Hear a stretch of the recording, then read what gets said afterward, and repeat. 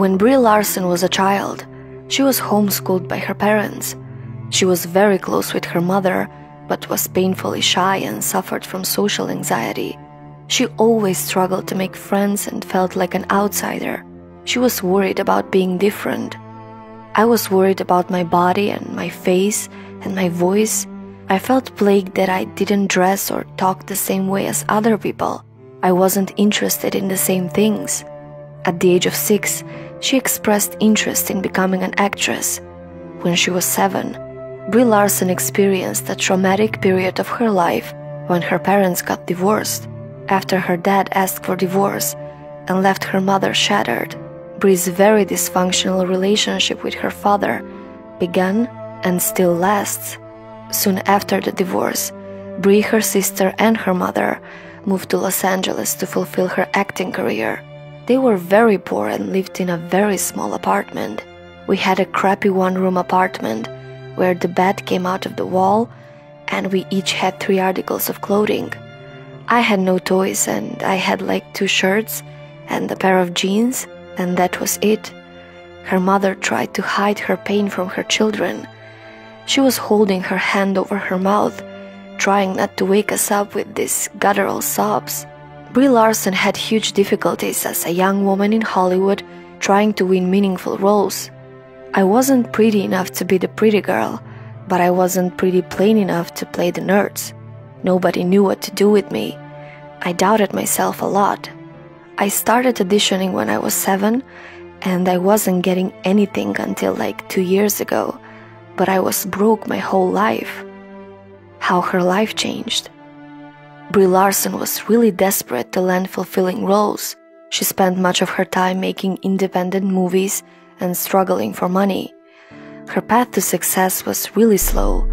In 2013 was the first time she ever led a major motion picture with the drama Short Term 12. Her performance in this movie made it clear that Brie Larson is a very talented actress.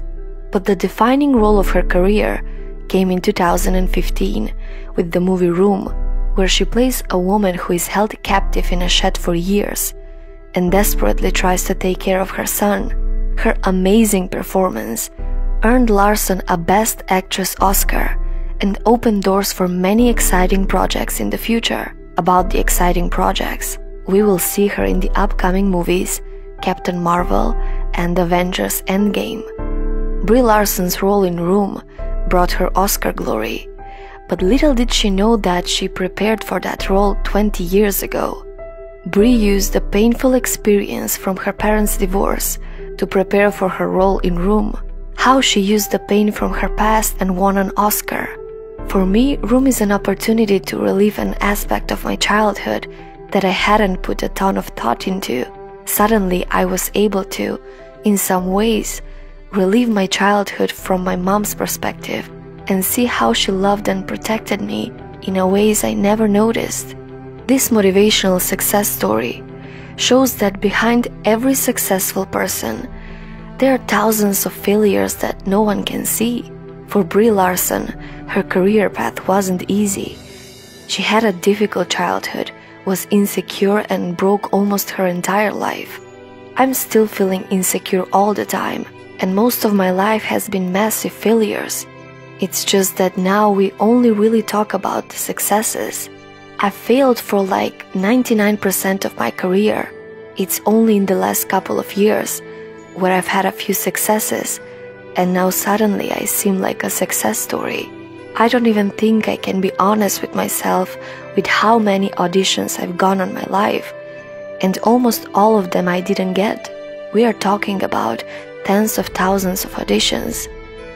Every day, millions of people rest in their graves with their big dreams buried with them, because they believed in the boundaries that others set for them, because they continued to make excuses to support the idea that they're losers, that they're not good enough, they can't be successful, so why bother trying?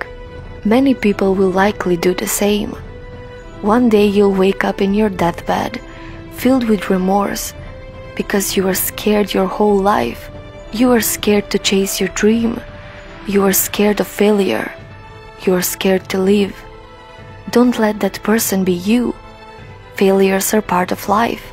Giving yourself a chance to try and fail is way better than not doing anything at all.